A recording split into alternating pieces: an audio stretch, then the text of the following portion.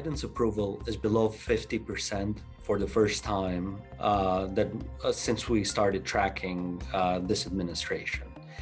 So the honeymoon, in many ways, it's over, and the president is facing a set of challenges.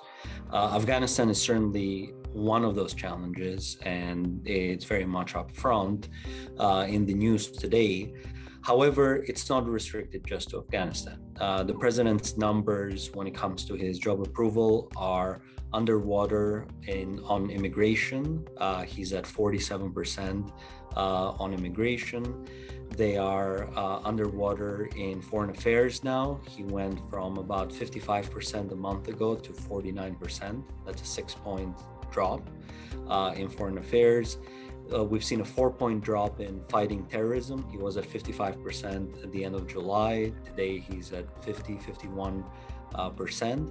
But really extending beyond foreign policy, fighting terrorism, Afghanistan, Biden's job approval in terms of managing the economy and in terms of stimulating jobs have started to slip as well by several points. And so if we compare again to a month ago, the stimulating jobs is down from 58% approval to 54% approval, and managing the economy is down from about 57% approval to 55% approval. So still net positive, but not as strong as they were as recently as 30 days ago, and certainly for most of the first 6 months of the administration. And this can be explained in many ways. On one end, voters, especially Biden's base, is coming out of a sugar rush of sorts in terms of job stimulation and support, especially amongst those affected by the COVID-19 pandemic.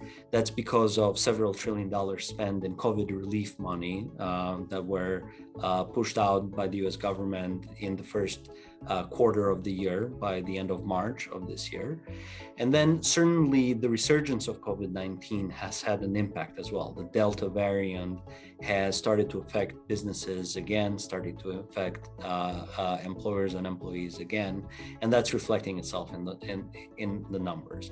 So fundamentally, we've gone from Biden being in the range of 52 to 54% approval a couple of weeks ago, and certainly much higher a month ago. He was at 59% at the end of July, to actually now dropping below 50% and being at 49% overall approval, with approval across all of the categories that we track having slipped by several points for Biden. And of course, on foreign policy, given that's front and center, that slip has been 6 points, which is fairly significant, and it's been fairly fast. So those are the numbers that we're seeing. In terms of political implications, as I mentioned, every presidency has a honeymoon. Some presidencies, their honeymoon with voters is short. Other presidencies, their honeymoon with voters is much more protracted. In terms of the Biden administration, that honeymoon lasted for the better part of 5 or 6 months. However, now the administration is having to face a set of challenges that existed for the country. Let's say, obviously, battling COVID-19 and making sure that the majority of Americans are vaccinated, but not just the majority, making sure that we can reach that 75% vaccination threshold or better, where we believe we will have reached herd immunity or are close to being able to reach herd immunity. And that's been a challenge for the administration.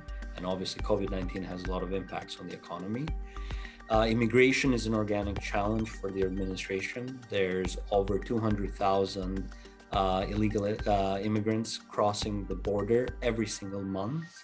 And that number has just skyrocketed since the beginning of the year.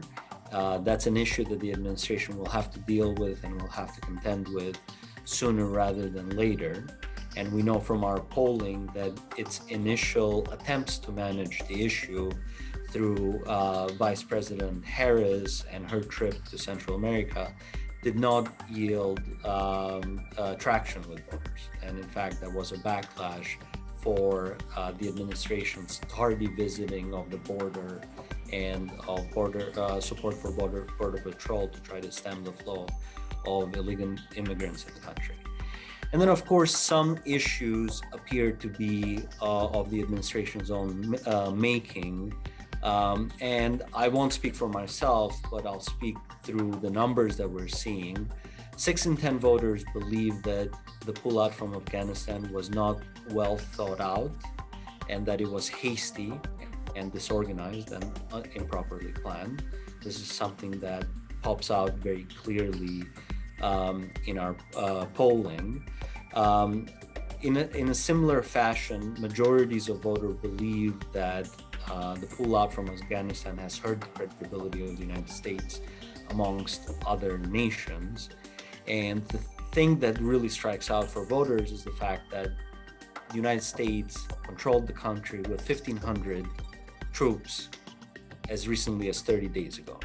Today, we can't even control the airport in Kabul with 6,000 troops. So there's actually been a net inflow of troops because of the way that the pullout was executed. And this is something that a majority of voters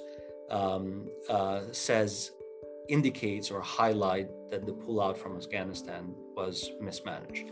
And as we've seen in the polling that the Hill and HarrisX released last week, although 64% of American voters agree with the decision to pull US troops out of Afghanistan, that decision is not a veneer for how the pullout from Afghanistan was handled.